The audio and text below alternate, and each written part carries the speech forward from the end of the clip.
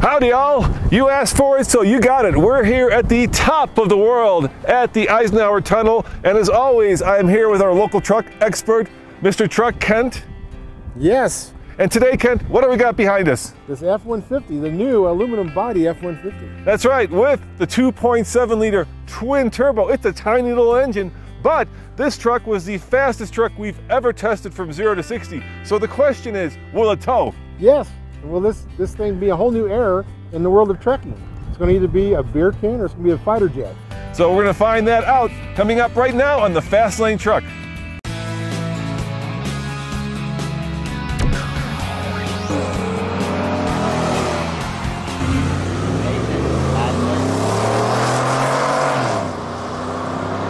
What's the best towing truck in the land? That is a really simple question, and one that we're going to answer at the first annual TFL Truck Gold Hitch Awards. That's right, coming in April, we're going to find out which of the trucks in 4 classes, yes, light duty, heavy duty, and midsize, and of course large SUV, can tow the best. So other channels may have most fun cars, may have some kind of engineering thing. Not here.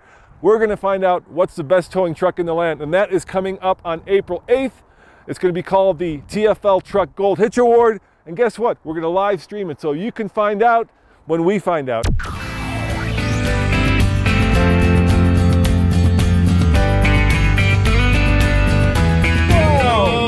I can feel that grumble. These guys trying to pass me and there's no 2 lanes. I guess we'll see which one hits the barrier first. Oh, why do cars do that? Come on. They don't have no respect for trucks with trailers. Oh my gosh, that was so dangerous. Look, he almost got pancaked by the semi and us. Exactly, that was ridiculous. Oh. Well, as you can tell, we're starting another run up the IKE Gauntlet, and you know what? I got the stopwatch going, and I think the stopwatch is going to be pretty much irrelevant, Kent, because this thing has so much power. We're already exceeding the speed limit, and we don't want to do that. Oh. You got a little excited about it. Well, I was excited about that rumble from the V6. It growls a little. It does growl. That is just an interesting sound it makes, but it is not, I will repeat, a V8 grumble, which is, I think, one of the things, or rumble, which is one of the things that people are going to miss. Yeah, that's probably the only thing they're going to miss, because I think this is going to be an engine that will kick butt with a lot of V8s in this class, in this half-ton class.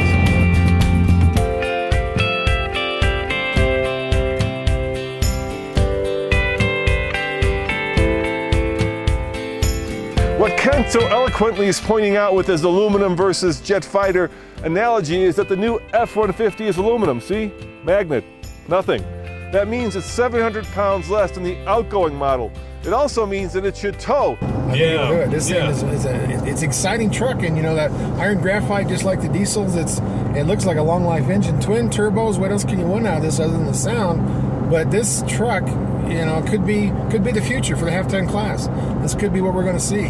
Well, you know, Ford is betting that aluminum and turbocharging is the future, right? Yeah, that's right. Nissan and Ram are betting that diesel is the future. Yep, that's where they've got their money. And then, you know, of course, Ram and GM also do that cylinder deactivation down to V4. So Ford doesn't want to touch that. So they're betting that it's new technology. And I think, you know, it's probably going to be all of that.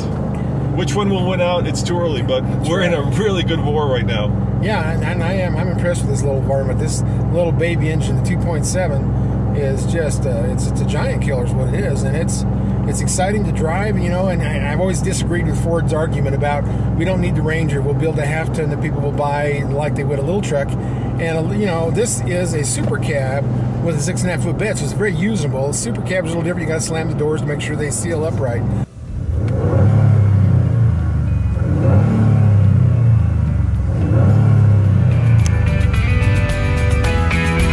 Alright guys, under the hood is the smallest displacement engine you can get in a full-size truck. It's a 2.7 liter twin-turbo EcoBoost that puts out 325 horsepower and 375 pound-foot of torque. It's mated to a 6-speed automatic transmission, and the government says that this truck gets a combined 20 mpg. But so let me explain what that is. Super cab, every manufacturer calls their cab configuration something different. So Super Cab and Ford speak are the clamshells door that open like this. Right, the extended cab with everybody else. Yeah, and the crew cab is the one that has the 4 doors. Yeah. Now, that also makes this a better towing truck because it makes it lighter. Right, this is lighter. This has a 7,600 pound towing capacity, which is pretty interesting. And when we came down the hill, this grade shifted fantastic. I mean, it went from 5th gear clear down to 2nd and held me about 5,000 RPM. I didn't have to touch the brakes. I was impressed with the grade shifting on it in tow mode. Yeah, it did really well. I'm not too impressed by the built-in brake controller. I think it's kind of too far out of the way. I like the fact that it's big and fat, but I hate the fact that it's way down there. Well, they came out with these in 2005, and they've always put them on the right side, which I'll give them a lot of kudos for that. But you're right, this one here, you have to take your eye off the road just to look at it, and that's not right. You never want to take your eye off the peripheral vision of what you're driving through.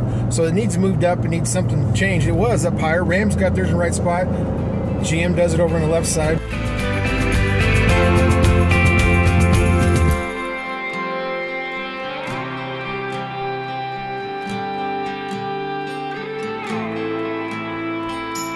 Now, Ken, normally when we do these IKE Gauntlet videos, we do a full review, but we've already reviewed this. So the real question today is, can this 6-cylinder, 2.7 liter engine compare to the other V8s that we've tested? A V8, we're comparing a 6 to a V8. The one in the Tundra, the one in the Ram, all the big boys. Are we struggling? It looks like you're... Oh, no. Wait, how fast you mean to go? Speed limit, 60. Well, shoot. Then I can't ever go wide open throttle. I mean, this truck is just idling along here. So wide open throttle will exceed the speed limit. Yes. Is that what you're saying? That's what I'm saying. I'm saying I can't go wide open throttle. And we are towing about 7,200 pounds, which is with payload of us, our heavy-duty bodies, and that Bronco in the back. I like that heavy-duty body. Yeah, we're right at the maximum That's what she capacity. Yeah, exactly. But this is doing very well up this kind of a hill, this 7% grade up in the high country. So let's talk about some of the numbers here. We're towing 7,600, as you mentioned. Well, that's the maximum tow. Right. We're towing about 72. Right. Our gross combined weight, 12,700. Okay. We have a 3.55 rear axle ratio. Yes, that's a good ratio. And we're guessing here, we're just guessing at the cost of this truck about 47. It's a pre-production model, so we kind of went online and spec'd it out the way this is, and it's about 47, but that is a guess, guys, because we don't have a real number on a pre-production model. Yeah. Now again, we've got this trailer set up right with the weight distributing hitch from Anderson, and this about 7,200 pounds with the Bronco and the new trailer, new test trailer. When we tested those V8s, we had the Lincoln on our old car trailer, and it weighed about 7,120. So we're very similar. So we're keeping everything as close apples to apples as we can with this new trailer.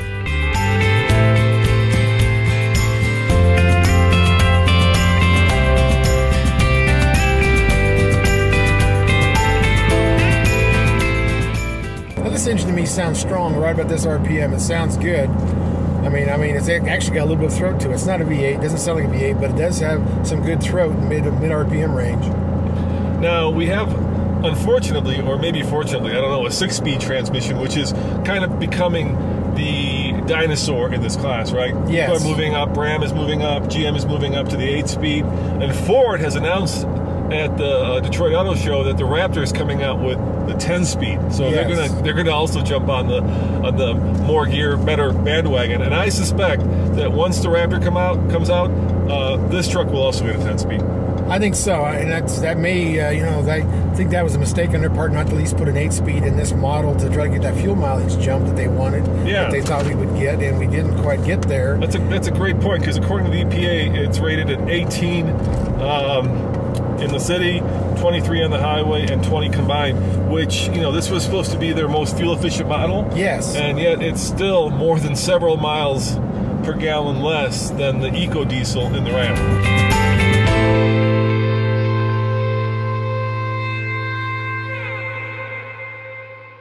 This truck has a 355 axle ratio in this new Ford F-150, and it's rated to tow 7,600 pounds. So we're very close to what the maximum capacity of this truck is. We'll see how that works at the maximum capacity up the IKE Gauntlet, where there's no air.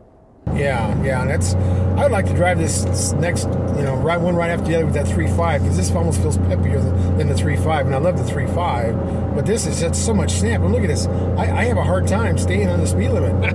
It's like a horse that's straining. Yeah, you're pulling the reins back as hard as you can, and this rascal doesn't like putting along here. Well, here's, you know, we have a little cheat. When we come up and over the hill, we have to kind of go up a very steep part right before we get into the Eisenhower Tunnel, and when Ken floored us because we're going very slowly enough to catch up to traffic, this thing actually spun its wheels. Yeah, it's amazing when you're loaded and you're spinning your wheels. That's I've seen that with this truck in particular, that they need to do a little different with traction control, because you lose a little speed momentum when you're sitting there spinning your tires, but it's fun. Yeah. It's fun to do. Yeah, I mean, think about that. We're pulling over 7,000 pounds and the truck is spinning its wheels at whatever we had, 10 or 11,000. Keep in mind, guys, this is an extreme test of a truck's ability, so we are always at the extremes here. We're going from about 9,000 to just over 11,000 feet. That means that we're losing by the top 30% less air density, 30% less power, and the one thing the turbos do, since they cram more air into the cylinders, they make up for that. Yeah. So turbos still suffer at extreme elevations, but not as much as naturally aspirated engines.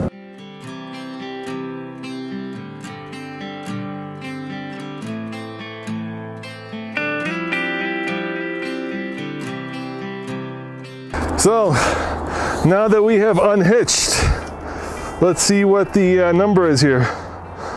Just a little bit under 39 inches. So we squatted 2 inches, which is about normal for a pickup truck. Yeah, 2 inches. That's what she said. Very true. And this, you know, they're spooled up. One's a little smaller than the other turbo. They're on each bank, and they are holding the RPMs right there. Anytime I touch it, I've got power. I love this. This is done well. I mean, you know, they're mapping. The transmission feels good, even if it's a 6-speed. Everything takes off well. The axle ratio, that 355, I think, helps with grade shifting, because your RPMs are naturally higher than they are if you got a car ratio. Like some of these vehicles, you lose grade shifting because your RPMs aren't where they need to be to actually give you some back pressure and engine braking. Now we're coming up to the steepest part right now, which is the end, and the end are the stoplights of the IKE Gauntlet. And I gotta tell you, this time is fantastic. It really doesn't matter because we could have exceeded it, and we're not going to blow through the speed limit on this run. It's dangerous, but we could have easily done so. So I will give you a time, but in some ways it doesn't matter because we're stuck behind this Jeep, and because we could have gone much faster than the speed limit. Sure. But nevertheless, we'll get an official time on this truck, and you know what? It's just incredible. It really is just incredible how fast we flew up that hill. It seemed to go like that. All right, here we go. Stop right there. Check it out, guys. Read them and weep. 7:38:17. That's amazing. And I could have gone 75 all the way up the hill. Oh, I bet you could. You probably could have gone faster. Yeah. It's all there. It's just it feels like a sport truck, you know. Yeah. And here's something else that's kind of cool. Let me show you something you don't often see in a pickup truck. Actually, you never see in a pickup truck. Look at that. You know what that is? That is not the spare key. That is the key. Because what does this truck have, Kent? Oh, the push button start. Yeah, we got push button start. Yes. Ram has that too. Yeah, Ram has that too. Ram has the push button start on their top line models, and they have the hockey puck transmission switch.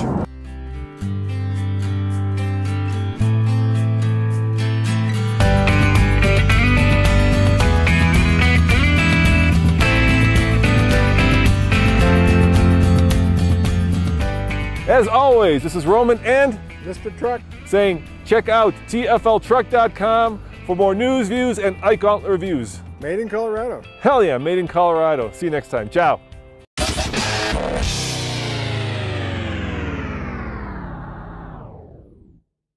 They finally went the other way. This actually has shorter leaf springs than last year's model, which should help with the squat, even though this looks like it's squatted quite a bit. We'll find out when we get the other measurement. Oh, I was just saying that actually, and that's one of the reasons why this spins the tires, because you have less flexing of that leaf spring. Those longer leaf springs actually will torque, like axle wrapping it's called, and they'll actually let loose of the wheels. And this one is actually a tighter suspension. You would think you would have a better traction system, but it should help in a lot of the handling characteristics. We'll see if that's a trend where they keep getting shorter. This also has the staggered shocks, which I think this is the first year for these, for the staggered shocks. We're going to see how much this truck squatted with this trailer on here. We're maximum capacity, so this tells you a lot. And right now we're sitting about 37 inches.